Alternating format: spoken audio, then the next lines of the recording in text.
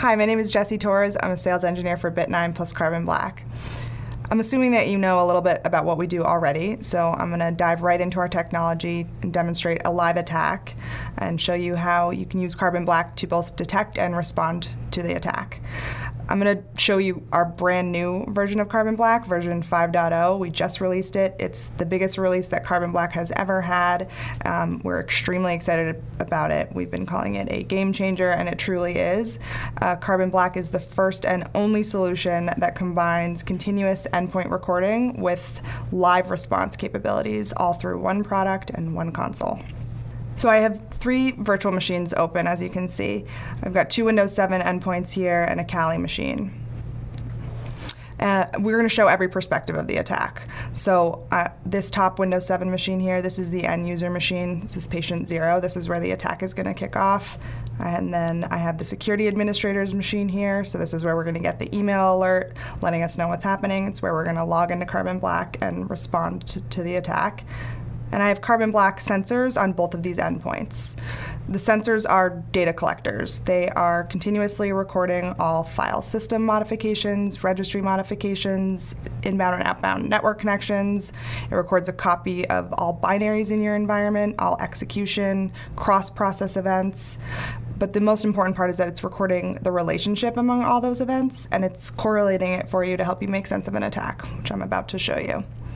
And then this third machine I have is the Kali server. It's the attacker's machine, or what it might look like from the attacker's perspective, commands that they might run once they've gotten access to a host. I'm not going to spend too much time on it. We'll just look at it briefly in the beginning.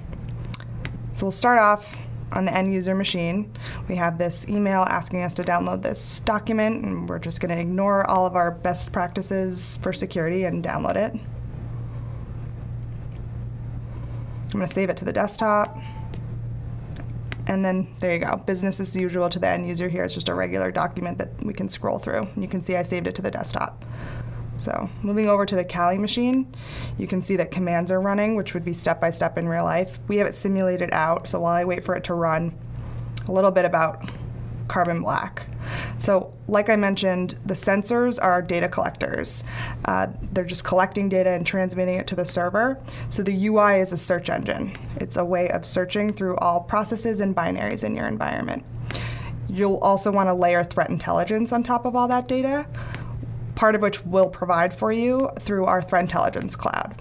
So the Threat Intelligence Cloud are going to give you feeds, for example, the threat indicator feed, which my threat research team has designed to detect threats based on behavior. So it's behavioral based, execution from the recycle bin, things like that.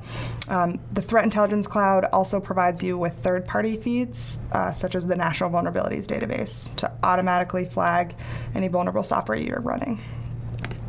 Back to the Kali machine here. So first they ran command get system to escalate privileges on the machine. Then they killed AV, so they shut down antivirus. Then they executed QUser, query user utility in Windows, to steal usernames. Then they stole passwords for those usernames. And now they have these 5 tokens available to them. So they can impersonate any of these 5 accounts.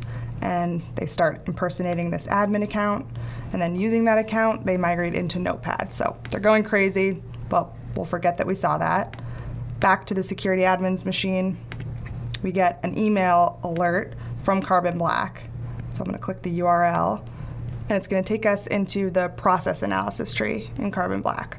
So on a per process basis, we're seeing all the child processes and all the parent processes as they relate to what happened here.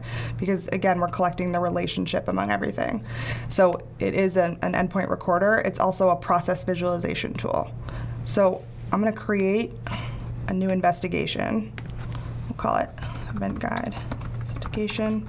And I'm doing that so that I can start tagging events and put together a timeline for myself so that when I'm done, we can have a consolidated view chronologically into what occurred.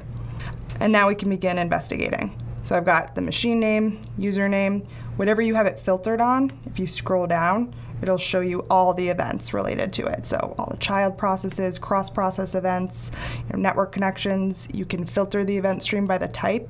So I can see there's a network connection made. I'm going to filter it out. There was a connection made to this IP address, which is the IP address of the attacker's machine. So I'm going to tag that. We're going to add it to our investigation page. And just to pause before we follow out additional child processes, if you just installed Carbon Black yesterday, you haven't spent time in the UI configuring anything, you just deployed sensors to all your machines. Let's say you got an alert from one of your network devices and it hit on that IP address. All you need to do is log into the Carbon Black console and search on that IP address.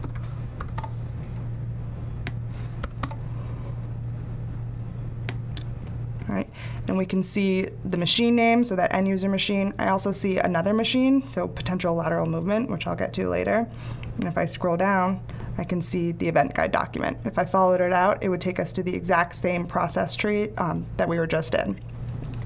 And the key here is detection can come from any source.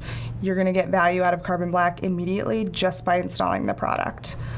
All right, so back to the process tree. Let's scroll up, and we can see that 2 different child processes spawn from event guide, so Notepad and Queue user. So we'll follow out Notepad. And I'm not sure if you noticed, you probably didn't, but the username changed when I switched from event guide to Notepad. All right, so once again, I'm on event guide, it's that user 10 account, switch to Notepad, and it switches to that admin account. And we can also see that event guide called Queue user, which all of this matches up with what we saw on the Kali machine, right? Called Queue user, still usernames and passwords, which is why we see the username change to that admin account. We'll scroll down here. So I'm on Notepad. Right, we can see the events related to Notepad in the event stream here. See a couple file modification events, execution from the recycle bin, so I'm going to tag that. We'll add it to the investigation. Another file modification event, it's a deleted event. So the event guide document deleted itself from the desktop. So typical malware behavior, it's cleaning itself up after it executed. So we're going to tag that. Additionally, if I go back to the end user machine, we can see that it did indeed delete itself. I had saved it to the desktop. It's no longer there. All right, so we'll keep going. I see that Notepad called PowerShell and command. If I click on PowerShell, we can scroll down again, look at the event stream related to PowerShell. I see another network connection, so I'm going to filter the event stream out by network connections again. There was a connection made to an IP address. This time it's an internal IP address. So we just confirmed the lateral movement that we saw earlier. Tag that event. We'll keep going. All right, Notepad called command. Let's follow these command prompts out. So command called reg.exe. So there's some registry modifications made. We'll follow it out. If we scroll up, if you look to the command line, it'll tell you the action that was taken. So here we can see that they disabled Windows Firewall on the machine. Click on the second instance of reg here, and here we can see that they installed a language pack on the machine. All right? So in a real-life investigation, I'd probably tag those events, but we're just going to backtrack through the tree now. We're going to look at all the parent processes and determine the root cause and how they got in. All right, so I'm going to shut down these child processes so we don't get lost in our tree here. Now we're going to backtrack, so I'm on Notepad. Switch to event guide. Again, the username changes. Keep going. So command called event guide. We'll keep going. And all of a sudden, Adobe's in the picture. What a surprise. It was an Adobe vulnerability. In this case, it was a Adobe Reader 9 that was exploited. If we scroll down, we can see this red flag, which indicates that one of our threat feeds are flagging this Adobe plugin as malicious. If I click on it, we can see that it's the National Vulnerabilities Database that's flagging it. And if I click View on NVD, it'll take us to the page in the National Vulnerabilities Database that outlines the vulnerability.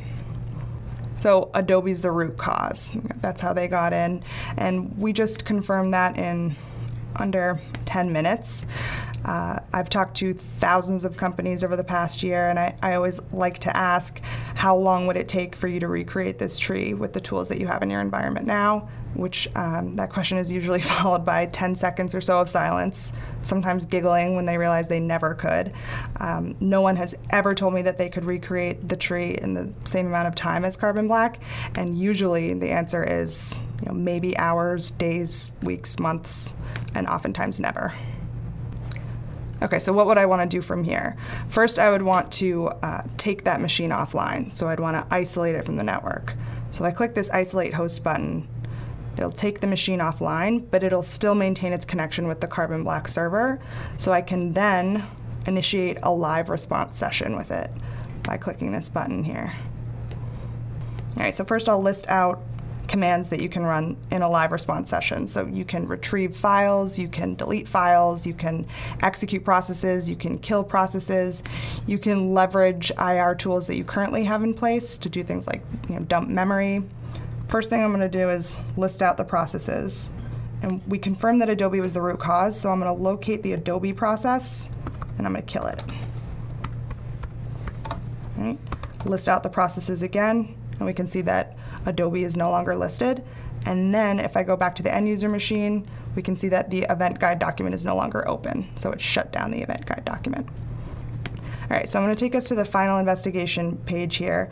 In a real life investigation, I probably would have tagged more events, but in this case, just a few.